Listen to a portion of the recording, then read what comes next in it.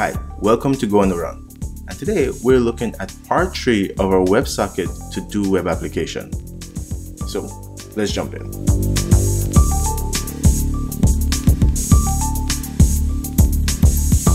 So I figure before we start looking at what we want to do in part 3, we should get our bearing. We should look back at what is it that we want to accomplish and what we've done so far. So we started off with a basic to-do application, and we wanted to be able to do simple things like be able to create and delete to-do.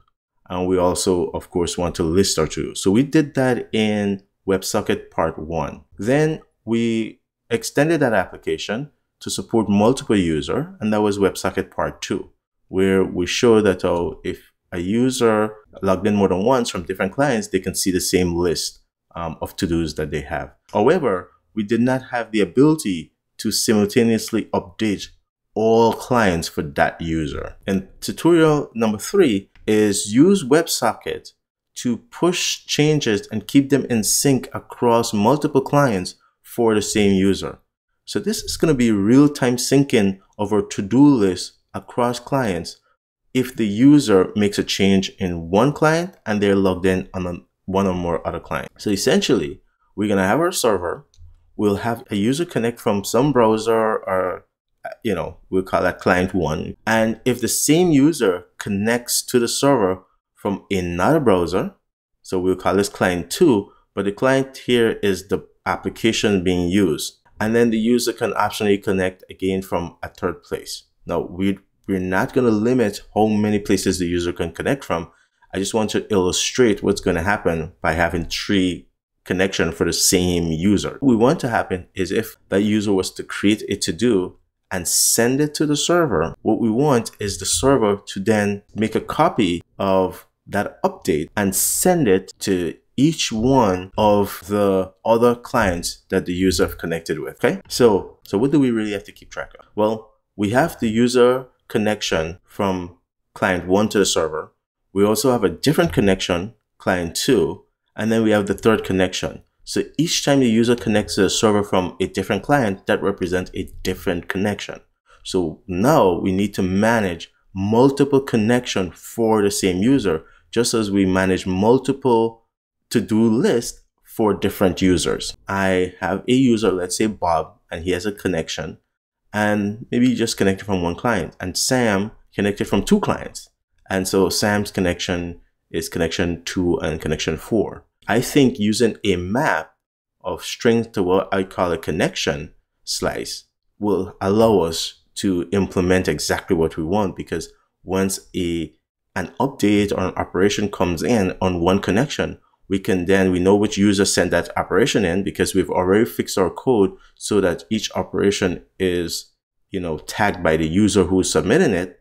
Then we can certainly look up all their connections if they have any and send the updated to-do list to that user.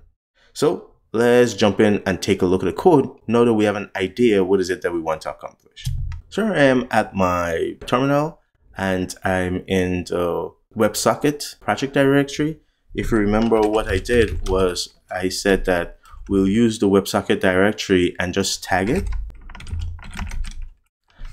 Tag our work because any node-based type of framework download a number of packages. So instead of making copies of the directory as I was doing before, I simply create a tag.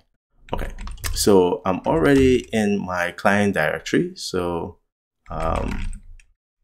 let's start up our backend, our server.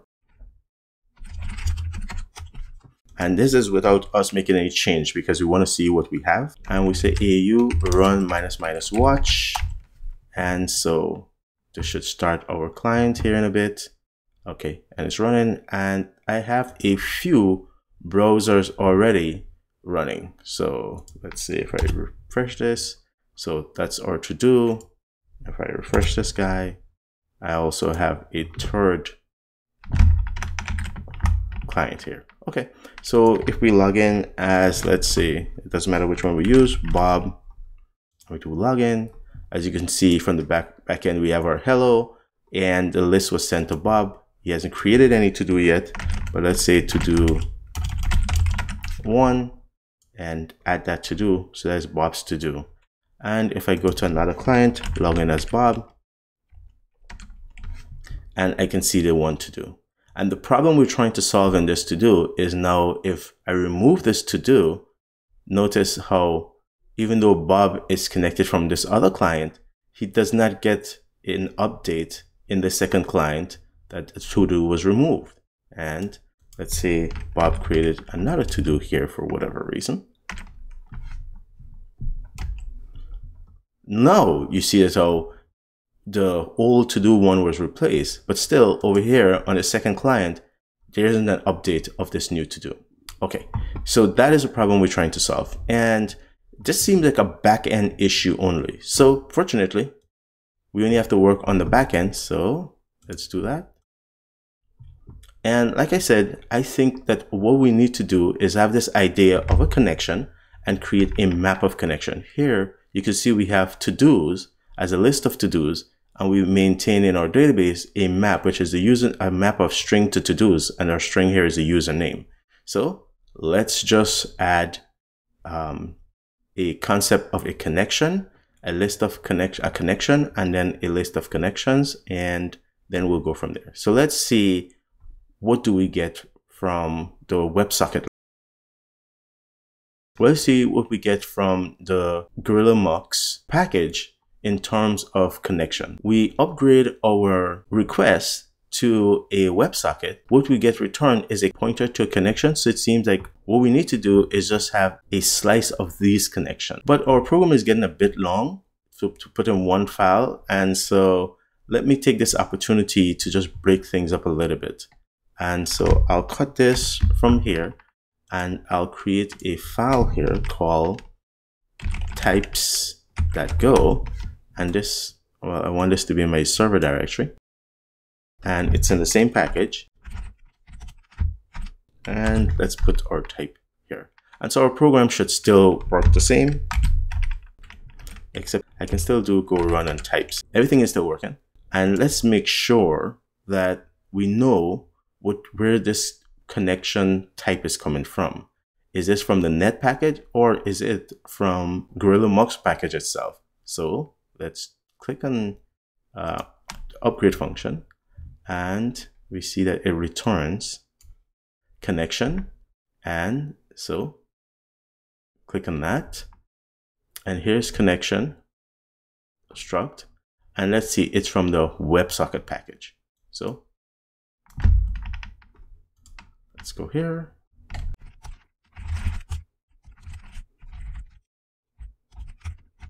Back to our main application, we need a map of username to connections.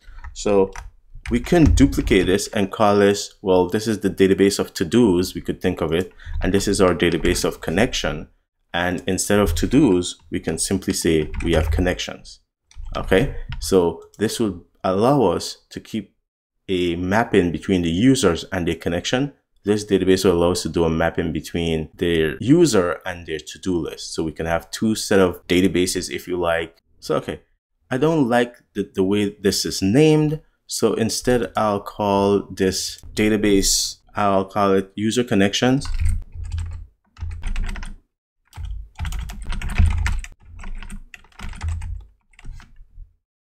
Because we're using this throughout our program, I probably want to do something like this.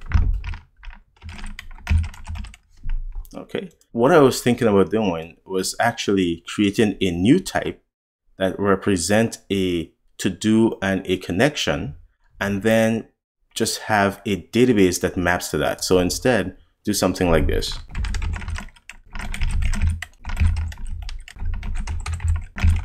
Something like that. And instead of having two sets of maps, I would simply have one map. And so I'll say this is a map of clients struct. And then now I can put this back as database. Now, of course, we have to make a few changes. So let's save changes there. And now we're not making to-dos, but we're making a map of clients. And it's important to note what's happening here. If you look up on a map, you get a client, which means you get a struct object. And if you try to append this to this slice, you cannot change the value of this slice, and therefore you wouldn't be able to update it. But I'll demonstrate this first for you and show you that it doesn't work, and then I'll show you how to fix it.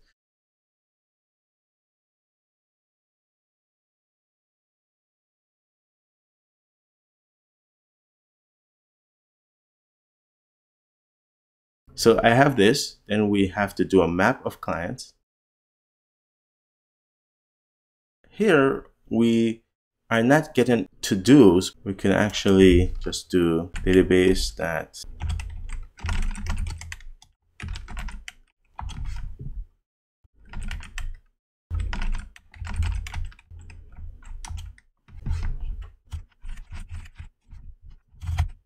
and here when we try to get the to-do, well, is this. If we want to add a to-do, we want to try and update the to-do that is in our database. So this seems like we should be doing. This is what it seems like we should be doing, right? But this is not going to work. But I'll show you how to fix it. So at least let's go with what we think we want to do and then look at the problem later. And then of course, once we've done that, we've updated the to-do we want. So now we just return. Okay, makes sense. Now you're getting a warning here, and this is cannot assign to struct field. And that's because if you think about it, once we do this lookup, we get a client object, and that client object has the field to do. And if we were allowed to append and then override it, that would be a problem, because now we're trying to override a field member that's in a struct object that's being managed by the database. Instead, what we really want to do is have a pointer to a client, and that would solve this problem. But let's continue and fix this one also. So here we have the same thing. Because here we actually need to replace that to-do list, we'll definitely need the ability to update the to-do member of a struct. This is going to work the same, and then now we assign it to do return the temp to do. Okay, so let's fix our database type here. So we want to do this is a pointer to a client, and of course we're making a pointer to a client, and let's see what happens now. Okay, so let's review our code. Now there's still a problem, but let's run our code as it is, see what the problem is, and then we'll fix that. So right now, all we have done is transform our code from using map to-dos to a object that represents both connections and to-dos, but we haven't done anything with connections yet. Okay, so let's just see if so far we have broken what we have.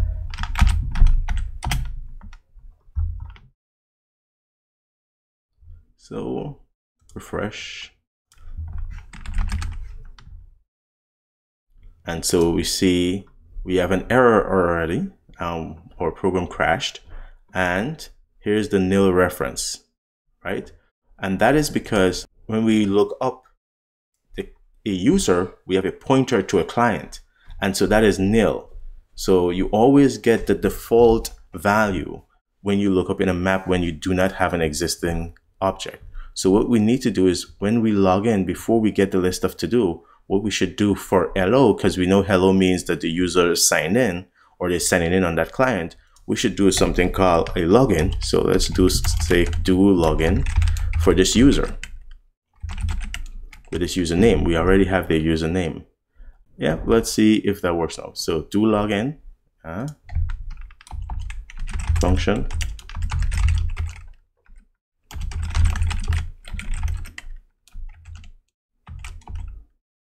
And what happened when we say do login? Well, if the user, this is their login, so we should add their connection, actually. Yes, we need to add their connection to the list of connection that we already have. So we should add connection.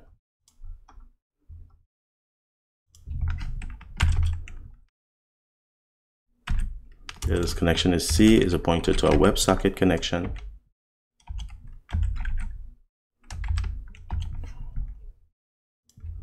What we want to say is if nil, or if database of this username that's been the user's being logged in is equals to nil, then we want to be able to create a new client object.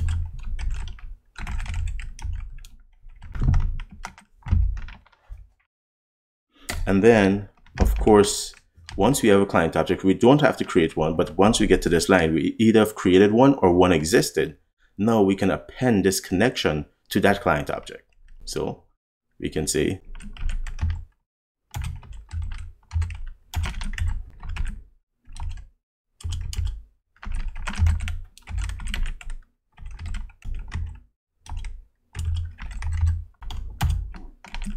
so now when the user connects, when we get that hello message, we ensure that we have a valid client object and we append their connection to that list. Now, so what is our methods component in here? Our do login. So do login connection, what is it? Undeclared username. So what do we call our, so we don't have the username here. So let's do that.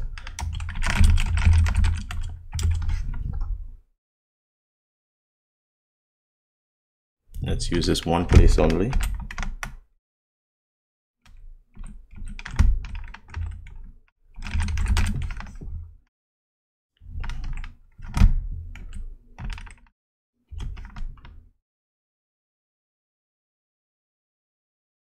Okay. Alrighty. All right. So, okay. So that's what will do the login for us. And of course, we haven't changed anything else. So let's see if this works. So come back here, stop this and rerun it. Command R, refresh, login again.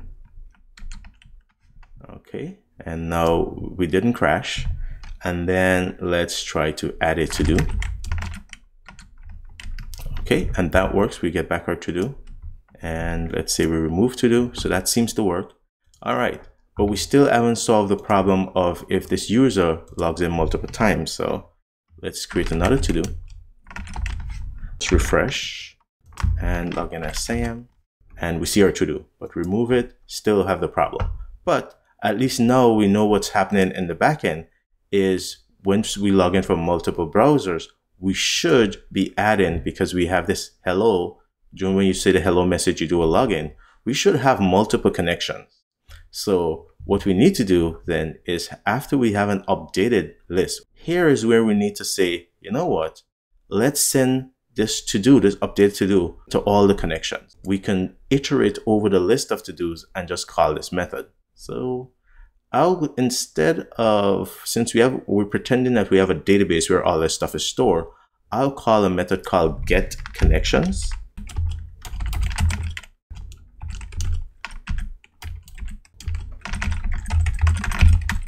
Get connection for this username. And then if you have a connection for this user, you get some connections for this user, iterate over those connections and just call write JSON. And of course, we already have the client response, so this should work. Okay, and now the only thing remaining is for me to write this get connection method.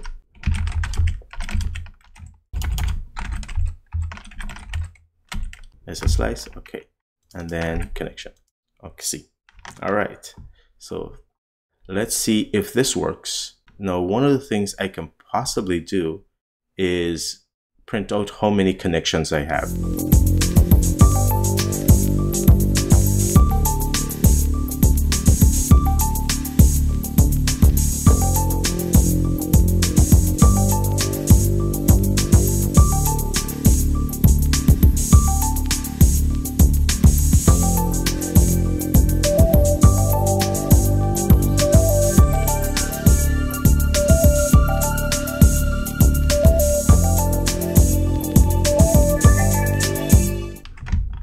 So this is what I want to print out.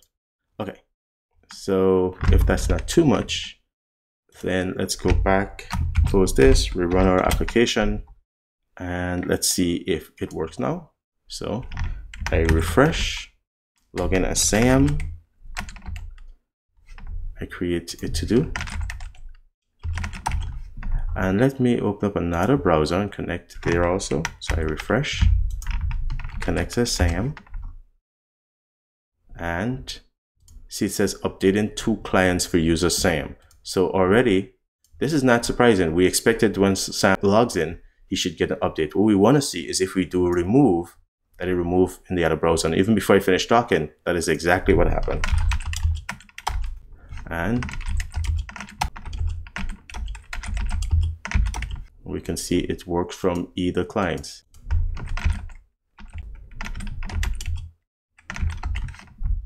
So what about if we have a third client?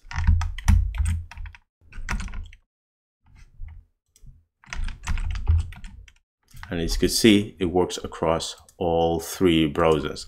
So I had this problem with Safari where I think it's not updating the controls properly, but as you can see, it's updating properly on the other ones. So this is not our application problem, this is Safari. All right, so I think we have accomplished our goals, right? We're able to synchronize our updates across browsers. And the only thing left to do to make sure we didn't break anything is to make sure that we still have multi-user support. So let's Sam login. Let's refresh so we can get that login and do Sam. And we'll create to-do for Sam. And let's refresh here because he's still logged in, and Bob, and create a to-do for Bob. And we could see those to-do are kept separate. Now here's the problem. Go back, refresh here, and again log in as Sam. Now you can see it says updating 5 clients for Sam. We only have 3 browser clients. So how is it that they have 5? That's because we've logged in several times to Sam, close our connection for Sam. As you can see, it says close, going away. So there's a detection when we refresh or we disconnect for a certain user. What we need to do is handle this disconnection. So after looking at the documentation for socket, and I encourage you to read it, if you look up for the Verrol WebSocket, how to deal with clients that disconnect. Where was it? There is a, so go to index. There is a close error, and that's the message we're seeing. We can check if the connection is closed. We can set a close handler. Where is that?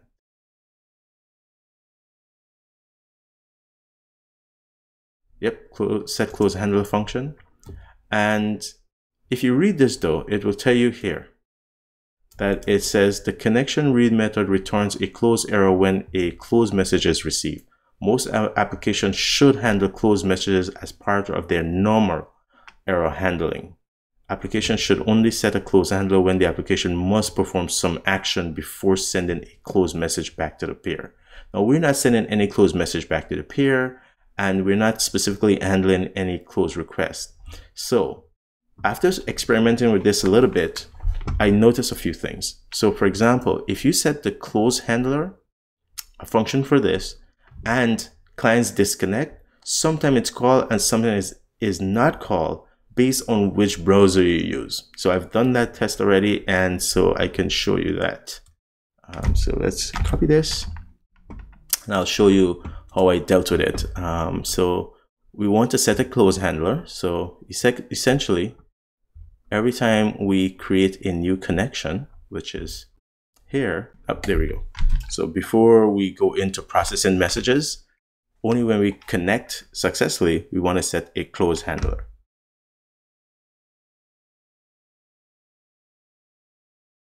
And then of course we have to return an error.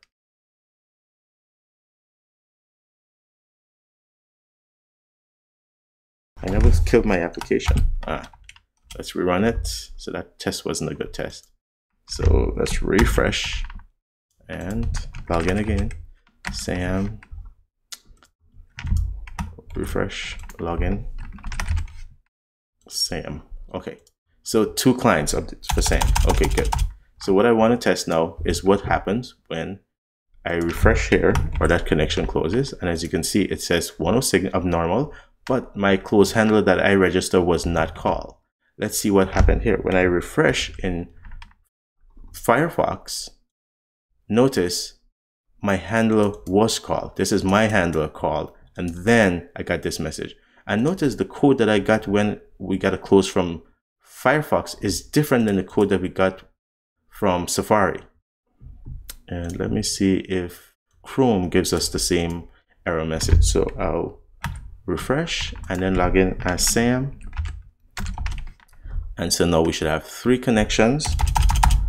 And then let's disconnect from Safari by refreshing.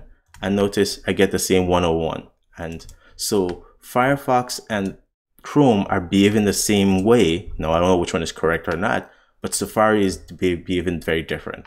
And because my close handler is not being called reliably for different browsers, what I decided to do, and reading the documentation where it says the application should handle close normally as part of their operation, what I decided to do instead was to say, what happened if a connection is closed and we try to write to that connection? So instead of trying to do this, I don't set a close handler.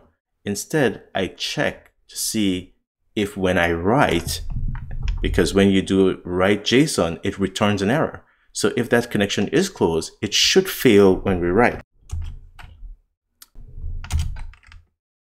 I want to handle this error or remove the connection, right? So you can choose, so let's say remove, do a logout. Now we can check and see what type of error it is to make sure to actually user logging out or something. But we'll say if we cannot write that connection, we'll consider that user logged out. So we want to do logout for the username and for this connection. Make sense? So that's going to allow us to iterate through our list of connection and remove that user. And so that is going to look very much like we did here when we remove a to-do. Copy this code and paste it here. And so this is our do logout.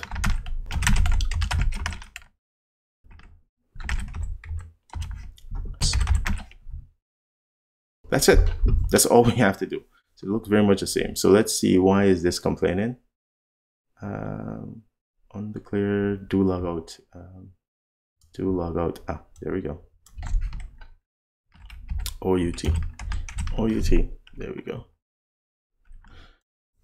All right, save our changes. Let's go rerun it and see what we get. So we run our code. Go refresh, login, Sam. We have 1 client and an update for 1 client to 1 client. We'll again refresh and Sam. So we have 2 clients, great. And let's do create a to-do.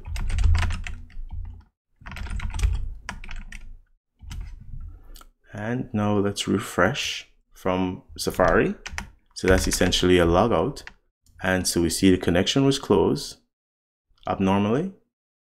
But now let's try and send an update here. So if we remove from here, you'll see it says updating 2 clients for Sam. Doesn't seem like this worked, but let's try again. Let's remove again and we'll see, oh, still 2 clients. So for whatever reason, our write is not failing, but let's make sure our logic is correct. So what we want is to do a write, and if it's not equals to null, then basically log out a user. So we're not failing on the write when we loop over those connections. All right, let's try it from another browser. Let's do refresh here. So we have a close going away. And let's try from another. So this is yet another login if we were to log in. And so to do. And so notice how now it says updating one client for SAM. So this seems to, at some point, it seems to have worked because now we should say 3. Let's see if this is true. And so let me log back in as SAM. So we have 2 connections for SAM.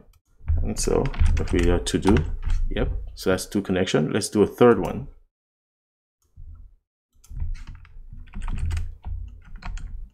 So we log in, we can do things across all 3 browsers. And so let's do from Firefox, let's essentially log out. So we have 3 connections.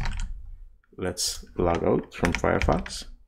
And now it says connection going away. If that is true, then when I toggle here, it still says 3. But notice, if I keep the first change I make, it does not detect the error, but the second change, it detects that, oh, there's 1 less. So my logout was called eventually. It just wasn't called the first time we tried to write to that connection. It seems to delay when it detects that there's an issue.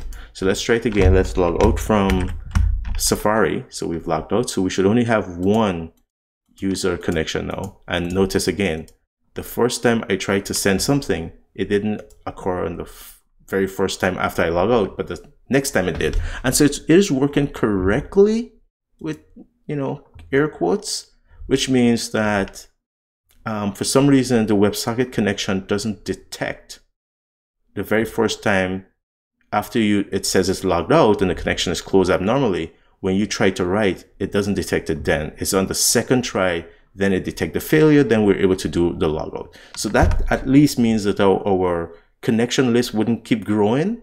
I don't think this is a major problem. It's still sort of a weird thing. The other thing that is weird that I demonstrated is even when we register a connection handler, how the 2 browsers handle it differently. So maybe that might be something that if it's somehow fixed, then because our connection handler did not get called for an abnormal connection from Safari when the error code was 106. So even if you register a connection handler, you still wouldn't be able to handle a disconnect from Safari. And so you might be able to handle a disconnect from Firefox and so on much sooner, but it seems like doing this just doing it this way, you eventually get it to handle it consistently, at least across the 3 browsers I've tested here. The 3 browsers I've tested here, and even though it's like a delay until the second message you go to send. What does that mean if you were writing an application and you had thousands of users? Well, I don't think it's a big deal. I thought about it and I thought, oh, okay, let's say you had an application with 100,000 users connected and maybe 20% of those were the same users. So really it's just 80,000 users connected and 20,000 connected a second time or 1 or more times, something like that, right? So, and then you're able to manage and connect and sync across them. And then some of them might have logged out from one of their clients.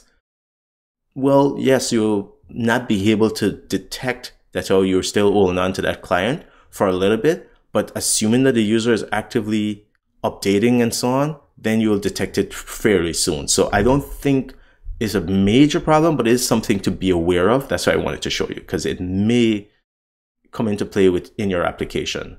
All right. So I think that's it. If you find documentation or some other way to handle the disconnect immediately, certainly let me know. Of course, we can do a explicit logout, and that would do it for us. We can actually send from our client, we can put a logout button that actually says, oh, I want to log out. The way I'm doing the logout is to say, if there's an abnormal disconnect from that client, basically the client refreshes or browser closes or something like that. If we put a logout button after we log in, we show a logout button, then we can be able to send that message, and that would take care of it immediately. All right, take care. See you in the next video. Thanks for your support. Bye.